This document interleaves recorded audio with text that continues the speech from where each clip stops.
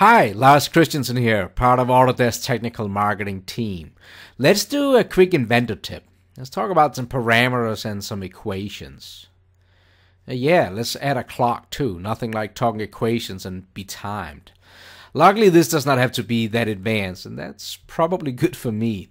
But before we go too deep, let's just talk about why we would do this. So I'm going to go into the sketch by left click and hit Edit Sketch. And here we have a fairly simple sketch here that we created for this revolved parts. Now, we're all familiar with this parametric modeling where we are controlling everything with relationships and dimensions. And if I go in here and change this diameter for this bore, well, hopefully the sketch don't explode. Hopefully everything kind of like just follows along as we see here. But in engineering, there's many times rules, right? So if you're changing a bore diameter, then you want the wall thickness to change accordingly, or other things to kind of like follow in relationship to one another. And that's where this parameters is really, really powerful to do that. So let me just exit out of this sketch. I'm just going to use Control Z to back out. So there's another inventor tip there. And I'm going to go up to the Manage tab, and then I'm going to go into the parameters here.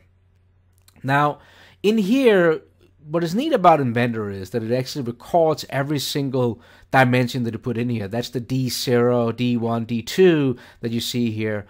Also, even the developers have added like this nice wallpaper with all kinds of equations. I don't know, send people to space or whatever. But my point is that, you know, this is really cool that it has all these dimensions in here. However, they don't make too much sense to me.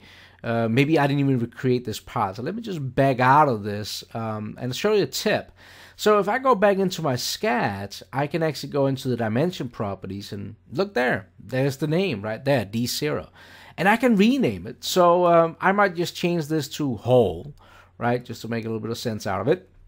And I can also go up and change the wall thickness. So maybe I just go in and right click, hit dimension properties, and I can change this to wall. Let me just change one more here as we're fighting with it. And actually, you cannot break the words up, so you cannot have multiple words. But if you use underscore, then it works. So I can type in here O-ring, O-ring depth maybe. And that way, you know, it can be multiple words, just connect them with the underscore. Now, when we added this here, this is all done in a sketch, which is pretty cool, but you can actually also do it with other features in there. They also get recorded. So you will see that I have like a chamfer feature on this part here. And if I go over and I right click and say show dimensions, then I can actually also go into those dimension properties and I could change that too. So it doesn't just contain to one sketch. Now, with this done, let's jump back into the parameters section in here. And now you will see that over in the model parameters, we now have some names we can work with.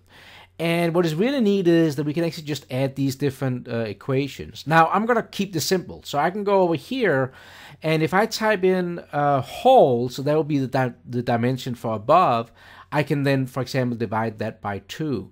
So now I'm assuring that every time I'm changing the bore diameter, the wall thickness will always be half of that, right? So if that was a rule. Another thing we could do is with this O-ring depth, we can actually combine things. So if I use parentheses, I can type in the whole plus the wall, and then end the parentheses, and I can divide that by a figure too. So this way here, you are spacing everything on one of the different features. So if I go back into our sketch again, as we're running out of time here, then you will see that when I change that bore diameter, that everything else will update along with the equations that we created there. So let me go in and make it a little bit smaller, and you will see that the O-ring depth and the wall thickness are combining with that. So hey, I hope that you found this little tip useful, and thank you for watching, and until next time, hope you have an awesome day.